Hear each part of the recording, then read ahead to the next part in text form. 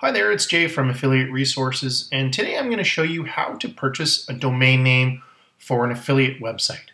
Okay, so I'm inside Jaxi, which is my keyword research tool, and one of the convenient things about Jaxi is that it has an ability to tell me if the domain name is available for that particular keyword.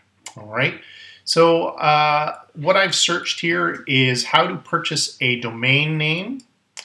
And so what I'm going to do is I'm going to sort this column here. And from the highest amount of traffic to the lowest amount of traffic. So right here it says how to buy a domain name. And it's telling me that the .org is available. So if I actually go ahead and click this, this is actually going to open up a new window.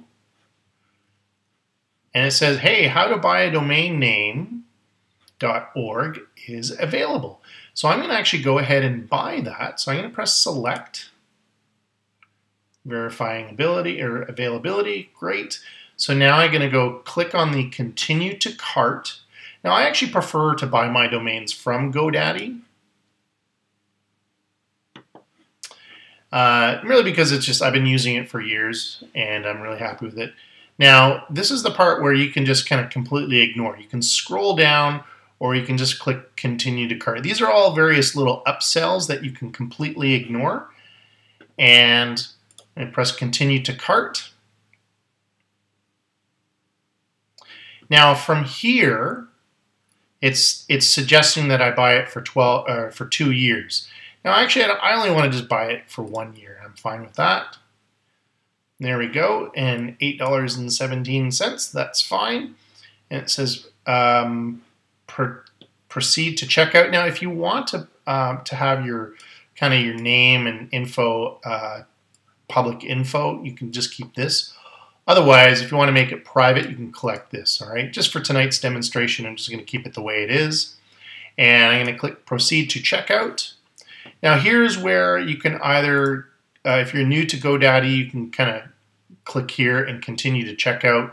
If you already have a domain name or account with GoDaddy, this is where you can sign in, okay?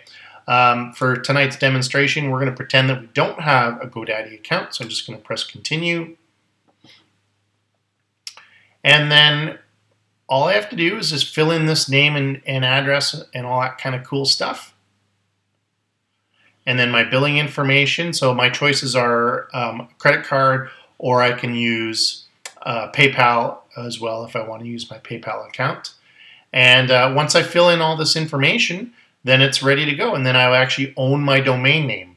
From there, the next steps would be to point my domain name to my hosting, and we'll do that in another video, okay? Short and simple, folks. Thanks for watching, and this is Jay from Affiliate Resources, and I just showed you how to buy a domain name for an affiliate website. Thanks very much.